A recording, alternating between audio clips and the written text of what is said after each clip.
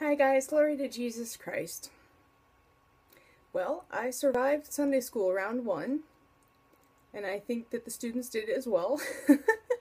It was mainly just a getting to know you kind of thing, I just wanted to sit and talk with them a little bit about what some of their questions are. What are the topics that they would like to see covered? And I wanted to see what would kind of come up naturally amongst the group, even though I knew I had topics I was supposed to eventually get to, but, you know, I think it's very important to just be genuine, particularly with children and with teens, because they have excellent BS detectors.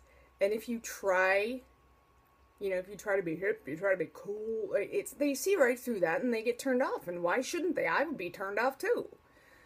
So there is a marked interest in Satanism, which I thought was very interesting.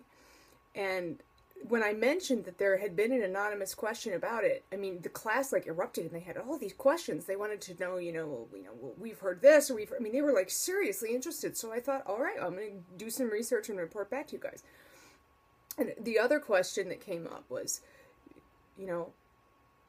how is it that various religions, such as Christianity and Islam, could both have love and compassion and tolerance as central tenets of their religion, and then you have stuff like ISIS who wants to kill Christians? How did that all happen? And so we didn't really discuss that yet, but that went down in my little notebook of things to discuss. And I think the lesson that we can learn from that, one of them anyway, the one that just comes immediately to mind, is that, the reason that happens is because people are sinners. People do bad things. We all do. And in some cultures, in some families, in some part of the world, in some cults, however you want to divide it up, it gets really, really, really bad and violent and awful. Also, of course, there's political corruption that plays into it. Various superpowers, United States, selling weapons to various groups, whatever. Anyway, I just wanted to say that I survived Sunday school. Woo! So, the other thing that I wanted to say, just real quick, this is more of a nuts and bolts type thing than anything, is the relics of Saint Nektarios of Aegina are going to be in Philadelphia from Friday the 17th of October, this is 2014 by the way, future people, all the way to the 21st, which is that Tuesday. Saint Nektarios is known as a miraculous healer. He has a specific affinity or association with healing cancer patients. Okay, so if you are in the Philadelphia area, it doesn't matter if you're Orthodox or not.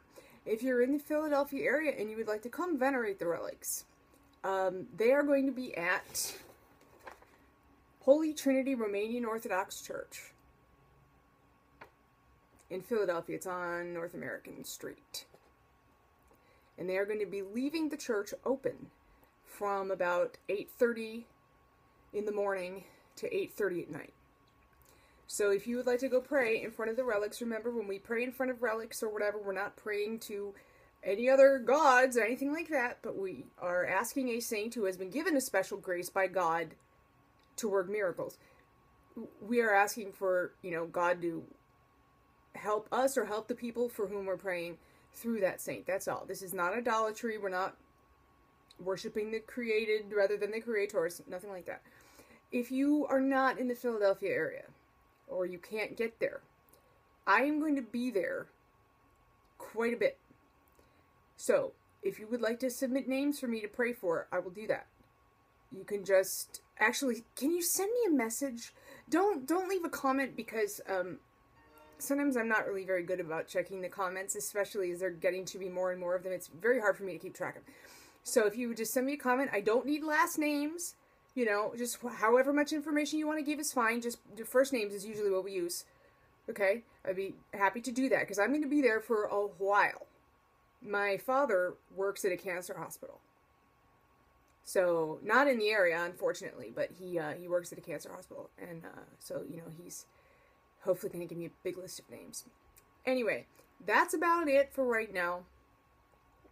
I do have another video coming out. It's a nuts and bolts video, but this is just kind of even more random than that. So, be assured of my prayers. Please give me yours. I really, really, really need them. And I'll see you guys in the next video, okay? All right. Have a good day. God bless you. Bye.